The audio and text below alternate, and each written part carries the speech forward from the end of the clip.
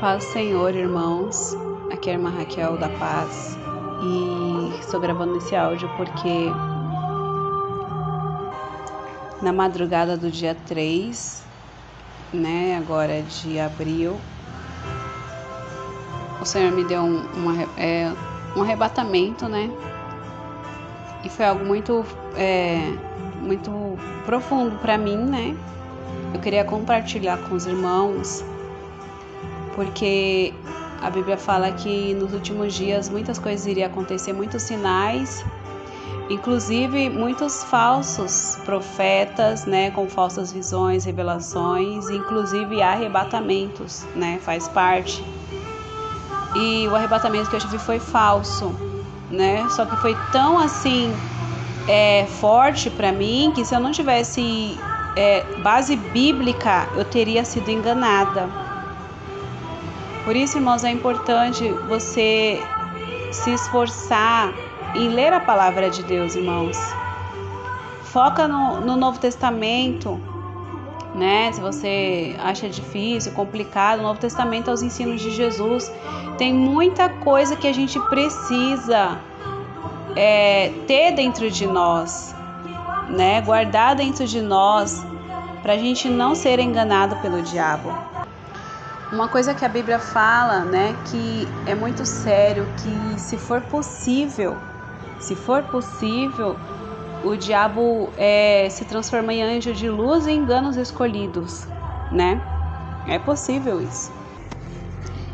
Mateus capítulo 24, versículo 24, Jesus fala: porque surgirão falsos cristos e falsos profetas, e farão tão grandes sinais e prodígios que, se possível fora, enganaria até os escolhidos. E é verdade, é possível, Porque as pessoas ficam apegadas aos sinais, esquece de ler a Bíblia, esquece de se firmar na oração e no jejum, e acaba sendo enganado pelo inimigo. O inimigo, ao longo do tempo, ele vem investindo contra a nossa vida cada vez de uma forma até conseguir enganar. Não significa, porque foi várias vezes que o diabo tentou me arrebatar meu sentido, me passar revelação falsa várias vezes, E se eu não estivesse ali lendo a Bíblia, inclusive uma vez o Senhor permitiu que o diabo ele viesse falar comigo, fazer pergunta da Bíblia. E eu estava em falta, algumas coisas eu estava em falta, e eu falei, meu Deus, eu preciso ler a Bíblia, porque se eu fosse falar que sabia, ele ia ver que eu estava mentindo, Então eu tinha que ter muita sabedoria naquele momento ali, vigilância para não mentir, Porque a Bíblia fala que quem mente é filho do diabo, e para não se deixar assim ele escarnecer de mim, que eu não queria que ele fizesse isso, escarnecesse de mim por não estar lendo a Bíblia.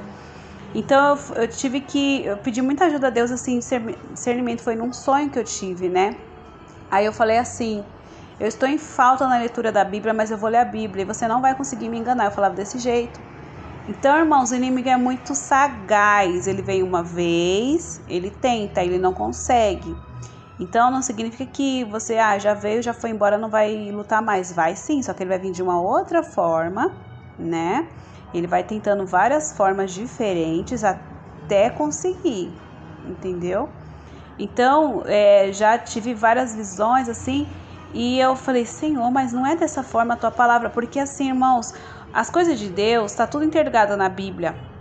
O jeito que Deus fala, o jeito das profecias, é tudo, até as palavras, o jeito de Deus usar a pessoa, é do jeito que está na Bíblia, igual está escrito na Bíblia, é o jeito que o Senhor usa a pessoa. E o inimigo não faz isso porque ele não tem essa noção, porque ele não consegue entender os mistérios da Bíblia. A gente consegue, por isso que você precisa ler a Bíblia,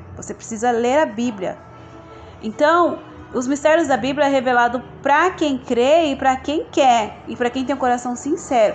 Então, se você está lendo a Bíblia ali, o inimigo vai lançar uma seta de uma visão falsa, de alguma coisa, e você vai ver logo, porque você vai procurar uma base bíblica, alguma coisa que você já leu, Mesmo que eu tenha dificuldade de decorar versículo, Mas o versículo vem, o Espírito Santo faz a gente lembrar, né, do versículo em si. Então, aí você vai, não, mas eu li na Bíblia que é dessa forma. Então, esse arrebatamento foi falso do início ao fim, irmãos, do início ao fim. O inimigo, ele bolou assim um jeito que, se eu não tivesse leitura bíblica, eu tinha caído e estaria espalhando um áudio aí para todos os irmãos postarem nos seus canais para falar que eu fui arrebatada, né? Igual tá acontecendo. Então eu falei, Senhor, como que as pessoas conseguem se deixar levar, né, por um arrebatamento falso? Como que o inimigo faz para a pessoa falar, nossa, eu fui arrebatada, aconteceu isso, Deus me mostrou isso, e foi o anjo, falou isso e aquilo? Como que é? Né? Porque eu ouvi um testemunho de um ex-bruxo, ele fala que o diabo prepara um cenário assim e a pessoa acredita. Por isso que tem que ler a Bíblia, irmãos, precisa ler a Bíblia. Porque tudo que o inimigo faz, você vai na Bíblia e você vê, isso aqui é do inimigo, essa aqui vem de Deus, isso aqui não vem, né? Então eu vou tentar resumir, né, porque eu falo demais. Então, começou num sonho, né? Eu sonhei que havia acabado o culto na igreja, numa igreja, né? E os irmãos estavam fechando a porta e veio um grupo de jovens, mas eu sabia que era demônios, né? Eu vi ali que era demônios. E esses demônios vinham falar coisas no ouvido dos irmãos. Inclusive falava no ouvido de uma irmã, ela dava risada, ela não via. Esses irmãos não viam os demônios, né? Não sabia que era demônios, na verdade. Era um grupo de jovens que vinha. Eles viam um grupo de jovens vindo, fazendo algazarra, chutando lixeira na rua, sabe? Esses jovens bagunceiros assim, desse jeito. Chutando lixeira, pichando as paredes, os muros, as portas, assim, né? E tinha um que parou assim pra pichar, e nessa que parou, o outro veio e falou alguma coisa no ouvido da irmã, uma besteira assim de chocarrice. Essa irmã começou a dar risada.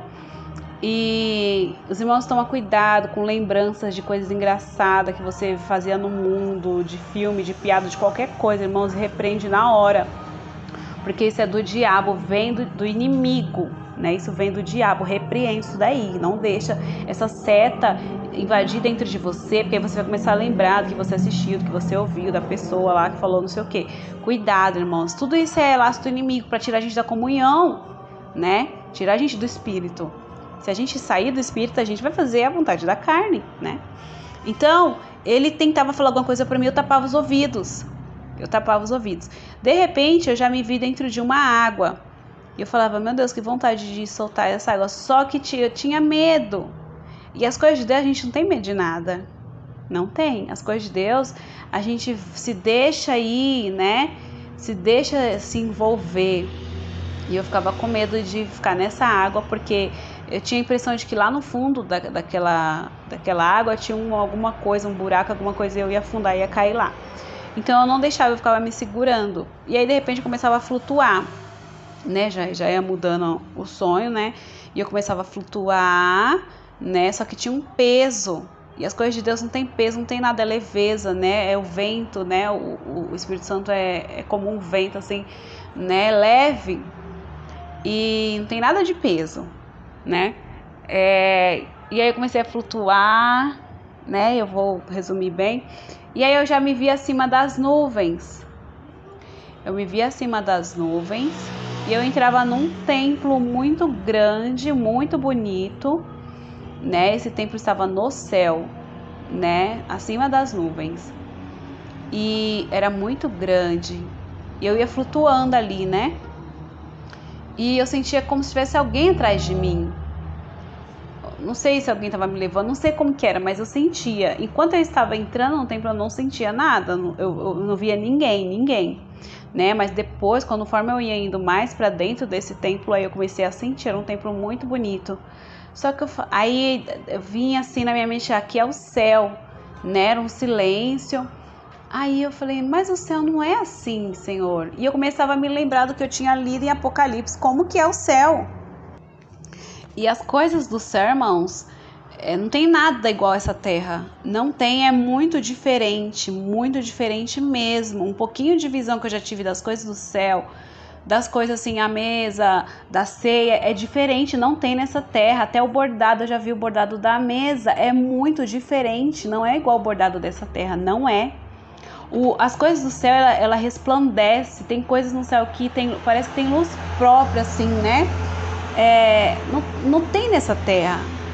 Então, não tem como o inimigo copiar as coisas assim do céu. Ele não consegue copiar a glória. A glória de Deus, o inimigo não consegue copiar, né? Então, eu comecei a ver, eu falei, mas o céu é resplandecente, as coisas, né? E que nem aqui no Apocalipse capítulo 21, versículo 10, né? O João foi arrebatado em espírito, né, ao grande e alto monte, mostrou a grande cidade, a Santa Jerusalém que descia do céu, e tinha a glória de Deus. Nesse templo que eu entrei, nesse arrebatamento, que eu já sentia a minha alma, né, já flutuando, então eu já não estava mais sonhando. Eu não via, eu via a luz do dia normal, igual quando a gente olha para o céu, né? Igual quando a gente olha para o céu, eu via a luz normal, eu via as nuvens, né? Aqui vem falando, a sua luz era semelhante a uma pedra preciosíssima, como pedra de jaspe, cristal resplandecente. Nada nesse lugar resplandecia, nada. Tinha a luz do sol. E tinha um grande e alto muro com 12 portas, né? Eu vem falando das 12 portas, mas o que eu quero focar aqui é a questão das coisas resplandecerem.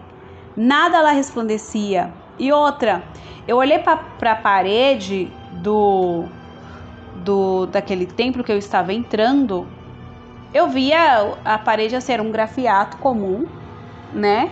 Era bonita a cor, mas era um grafiato. Eu falei, no céu não tem grafiato, gente. Aí eu comecei, irmãos, aí meu coração começou a se fechar para aquilo. Aí eu comecei a ouvir uma voz sussurrando atrás de mim. Não duvide das coisas que o Senhor quer te mostrar. Não duvide da revelação de Deus. Desse jeito, irmãos. Eu falei, gente, mas a voz de Deus não é assim. Eu já ouvi a voz de Deus, não é assim. E aí, para encerrar, assim, que foi o ponto-chave para eu ouvir falar, é falso, né? Que se não tivesse mostrado também, eu já ia falar que é falso. Eu ia pedir palavra para o Senhor para confirmar. Mas eu vi um candelabro, né? Um candelabro assim, não é igual o candelabro que mostra aqui, né?